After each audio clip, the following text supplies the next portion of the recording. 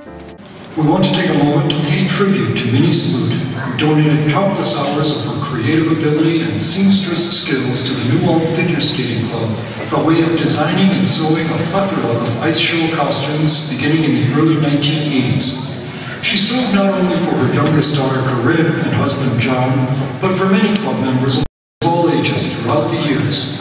From giant snowmen made from chicken wire frames needing a hand-knitted supersized scarf, to a caveman needing hairy legs, she hand-hooked an entire pair of pantyhose with black thread.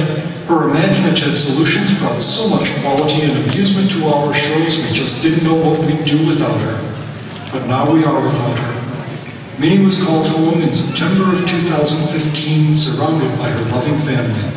May the spirit of her work always be remembered. We love you, Minnie.